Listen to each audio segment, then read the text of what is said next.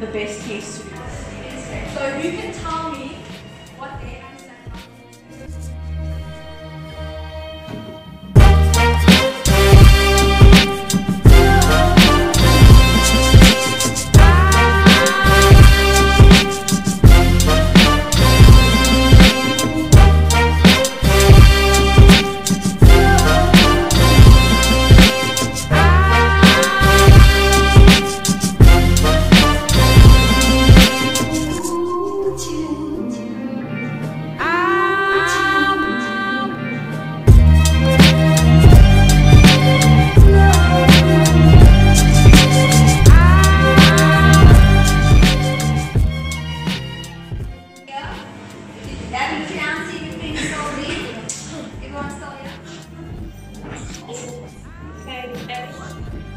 Remember, the question appears on the screen. The answer is while you only see the shapes that we have to see. Everybody ready? Yes. That wasn't I have one place.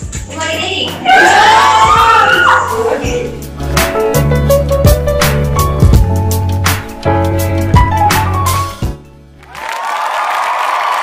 Welcome back to our vlog. I'm Atoofah. And I'm Nikki. So what did we learn today? Well, today we started our course with Internet 101. So that was basically an introduction into how to exhibit positive, safe social behavior over the internet. Basically, net etiquette being internet etiquette. And then, Nikki.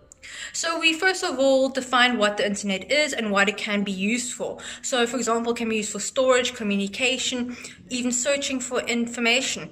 So after that, we discussed on how to use the internet to research information and some of the tips and the tools, what they need to look out for when they are searching for information for a project, and some tips on how to identify fake versus real news, so that they are able to identify, what is actually real and what isn't, so they just don't believe everything that they see there. And then we had them watch a video on YouTube, which is that infamous clip about Barack Obama and Jordan Peele. Everyone should actually watch it. So we'll add the link below so that you can have a peep at that video.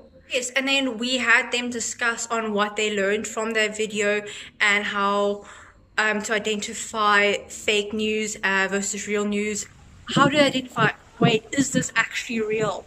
Yeah, fake pictures and videos as well. And videos as well. What to look for when they, for example, do a video, when they edit, what to look for, whether that person's face actually really looks like that, what to look out for. So that's what we did today.